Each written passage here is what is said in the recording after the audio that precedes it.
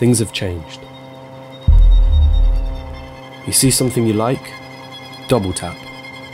You see something you dislike, tweet about it. You're in a relationship, update your relationship status. Want to browse the news? Do it online. Want to find out your credit score? Do it online with a trusted agency. Want to trade stocks? Use an app. Interested in buying some new clothes? Do some online shopping. Want to track your calories? Use an app. Having health problems? Google it. Having relationship problems? Google it. Thinking of going outside? Take your phone with you. What could possibly go wrong? The depths of this industry, the really darkest corners, have yet to be exposed to any light whatsoever. This data is going to be taken from you and it is going to be sold. Every location that you visit physically can be recorded. This valuable data is now a commodity that is traded amongst a handful of companies.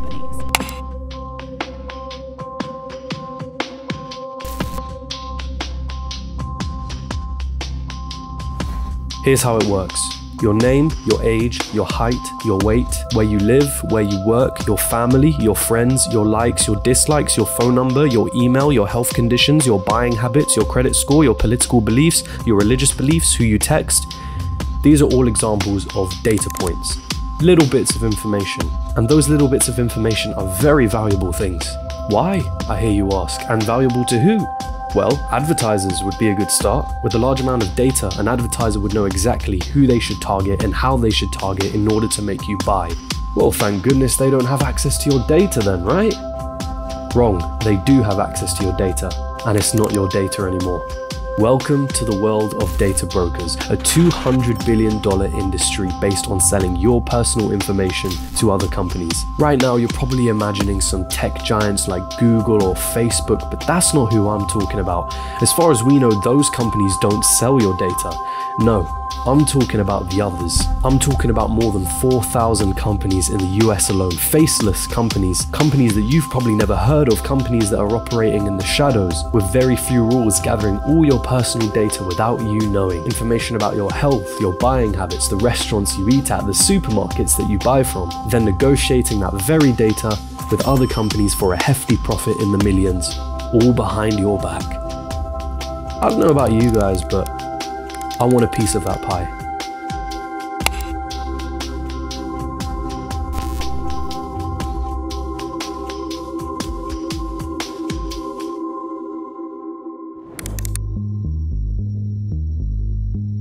If we're going to start profiting off of people's information, we're going to have to start collecting that data. Sounds quite difficult, doesn't it? But it's a lot easier than you would think. Nowadays, people give out their information willingly and without realizing that this data can be extracted and sold. Begin with public information, things that you can find on someone's social media pages. There was nothing to hack. People were going to provide their own pictures, their own information. The pages that they like, the places that they've visited, relationship statuses, hobbies, friends lists. Look at property records and land registries, court records, birth certificates, voter registration information, bankruptcy records. All of these things can be publicly accessed. But that's not enough data. Nah, we're gonna need more than that. So go ahead and find companies who are willing to sell their customers' data. Yep, your favorite retail store that offered you those loyalty cards, they've got all the information on what you've been purchasing, when you've been purchasing it, and how often you've been purchasing. And guess what? It's all up for sale. Retailers are finding out that they have a secondary source of income, which is that the data about their customers is probably just about as valuable, maybe even more so, than the actual product or service that they're selling to the individual. Go ahead and buy data from vehicle licensing agencies, the ones that have your name, address, and other personal information. DMVs are making millions of dollars selling drivers' personal information. Create free websites, apps, and other services that are designed to look ordinary but hide their actual intention. What web visitors don't realize is that Take 5's real business is collecting and selling the information. Put trackers on these websites and apps that allow you to see things like a user's location and their contact list. Those cookies that you see on websites, they have a sweet name, don't they? And you probably have no idea what they do. But a lot of these cookies are tracking your online behavior, the websites you visited, the news that you've read, the online purchases that you've made. This is an entire list of vendors which a website is willing to hand out your information to.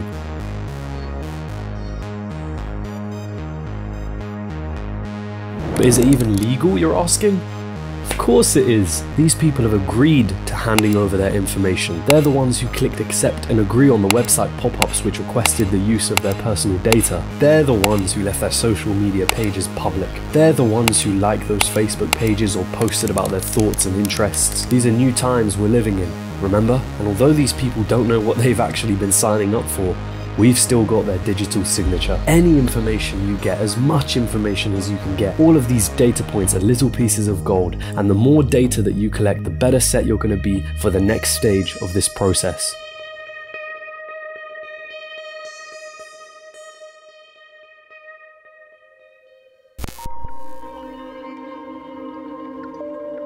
You see, data isn't just random bits of information. What data is truly, at its core, is human behavior. And with the data that you've gathered as a broker, it's time to start making your product. All this data needs to be sorted, aggregated. From all these people that we've taken data from, we need to start creating profiles. At the heart of this industry, we don't care whether a person likes this brand or that brand, or whether they prefer baseball or basketball, or whether they shop at Walmart or Morrison's. What we're looking for is patterns. And with all this data that we've gathered, we can start to identify patterns in how you behave and what your overall personality is like. By looking at just a few of your likes on Facebook, we can accurately predict what your political affiliations are. By looking at just your purchase history, we can guess how old you are, whether you're looking to lose weight, and whether you're a parent. By looking at your frequent locations, we can determine where you live, where you work, what restaurants you like to visit the most, whose houses you visit the most. By looking at your credit score, we can assess what level of income you're at and how much debt you're in. By looking at your contact list, we can determine who your closest friends are, how often you call them, and whether or not you've fallen out with them based on the frequency of those calls. By looking at your internet history, we can determine any health-related concerns you have, your religious affiliations, what your interests are, whether you're planning to go abroad or not, what you're thinking about purchasing. All of these predictions allow us to create a profile for each individual on our data sets. A profile that can detail exactly who you are as a person, how you think, and how likely you are to behave. That is our product, a well-wrapped package filled with an individual's behavioral patterns. And once we've packaged all this data into profiles, audiences, lists, it's time to start selling.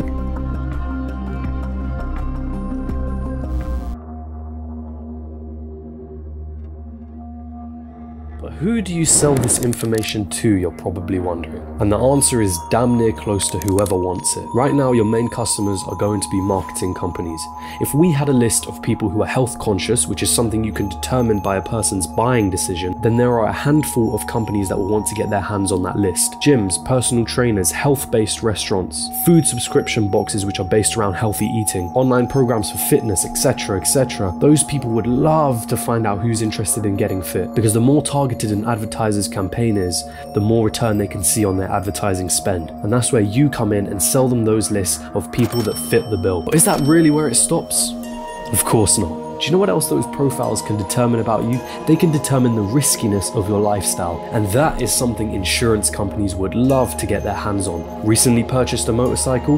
Then get ready for that information to be flagged up by a health insurance company and for you to begin paying higher premiums for that health insurance. Banks would also love to get their hands on your information. From your search history, they can see whether you have a history of credit card purchases on luxury items, and from there they can determine whether to give you higher or lower interest rates on any loans that you take out. What about people search websites? Websites that store personal information about people with which, for a fee, you can access that information. They'd love to gather data on a person's name, address, family members and whatnot. And what about governments? Well, governments would love to know your exact location, especially if you're a person of interest to them. Or what about other data brokers? Yeah, data brokers sell to other data brokers.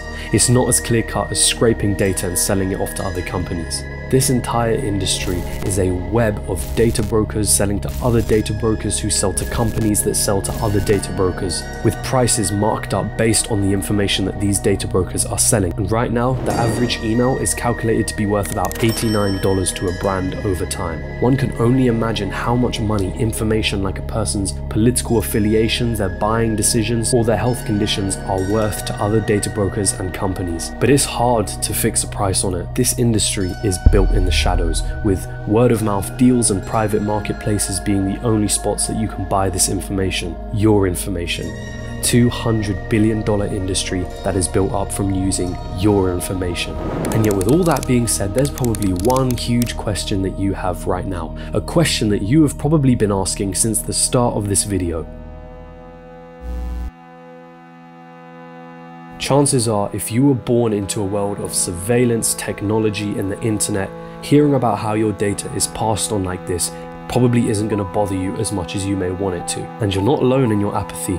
There's a very common sentiment, which is, I have nothing to hide, therefore nothing to fear. You can't make an omelet without breaking a few eggs. If you aren't doing anything wrong, you have nothing to worry about. And so the industry of data brokering poses a genuine moral dilemma. If your information is being sold so that you can use various websites, apps, or services for free, does it really matter? After all, data can be used to track down criminals. We have an algorithm that we're using that will identify a sort of risk factor for each area. It can be used to predict epidemics and treat diseases and improve treatments. It can be used for businesses to improve their service or the quality of the products that they present to you. But what if that data got into the wrong hands? What if a data broker or a company sold your information to an individual without knowing their real intentions? What if an authoritative government took that information and used it against citizens that were openly against them? Would you care then?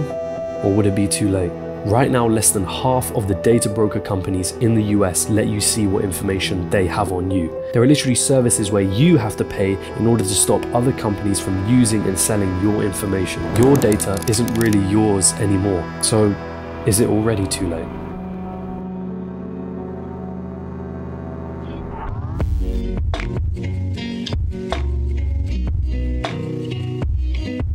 I started this video off trying to expose this industry, and after all my research I only left feeling more confused. Because at the end of the day, so many of the services and apps and websites that we use that are free rely on the collection or selling of your data in order to stay profitable. 2 + 2 = fish.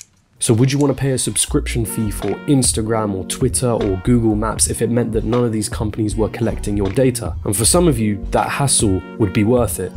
But for me personally, I'm still on the fence and I don't know. One thing I can say though is there needs to be more regulation. Things like the GDPR were a step in the right direction, but even regulations like these have loopholes and sometimes exist for the sole purpose of extracting money from a company rather than protecting your data and privacy. As a whole, the data industry is really interesting and worth researching if you want to know how your data is being collected and used. And as with everything, I think the more educated you can become on the subject, the more closer you can become to finding the right solution for it.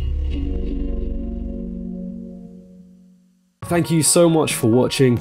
This video was all about data and privacy, which is why it's sponsored by NordVPN. Just kidding, I don't think this channel is big enough for that yet. Which, on that note, if you're watching this right now, you made it to the end, which is awesome. So let me know in the comments down below. I will respond. If you enjoyed the video, please do be sure to smash the like button. And if you didn't like it, hit the dislike button and let me know down below in the comments. And if you like these sorts of documentary style videos on business, finance, and life in general, be sure to hit the subscribe button, turn all your notifications on, check out some of my other videos too. It takes me a really long time to edit these things, so your support is genuinely really appreciated. But with all that being said, I hope you have a wonderful rest of the day. Salute.